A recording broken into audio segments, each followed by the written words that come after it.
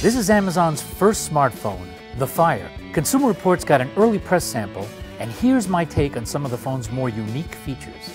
First up is Firefly, an app that lets you identify whatever's in front of you or whatever you're listening to, such as a song or a video. To launch, tap the icon or tap the button on the side, and immediately Firefly's little lights will try to coalesce around an object.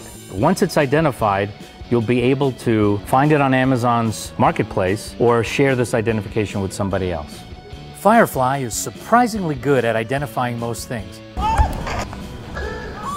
but it's not infallible. For example, when listening to the movie Big with Tom Hanks, Firefly identified the film as The Big Race. Another cool feature is dynamic perspective, which uses the phone's 4 front-facing cameras to focus on your face so that it can alter the image to give you a 3D effect. Dynamic perspective technology is also used for hands-free gestures, such as calling up a menu. While the 3D images were cool, the hands-free gestures were still a bit clunky and took a while to master, and sometimes it's just easier to use your thumb. Another cool feature is the Music app, which in addition to showing you buying options, will also show you the lyrics for some songs. And you can jump to any part of the song by tapping a stanza.